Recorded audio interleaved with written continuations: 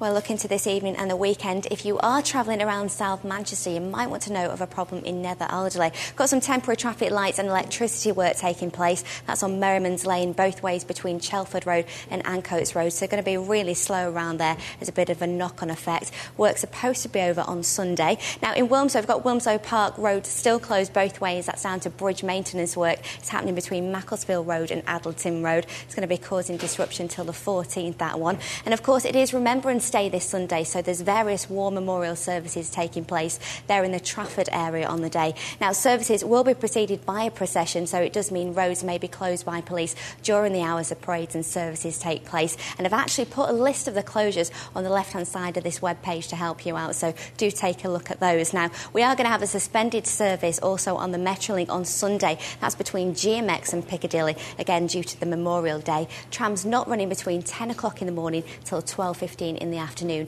Instead, we have got a replacement bus service. Don't worry if you plan on using the Met between Bury and Piccadilly, because those services aren't affected. But that's it from me for today. I will be back with you on Monday morning on Channel M Breakfast Show, bringing the latest news on the queues from 6 till 9. See you then.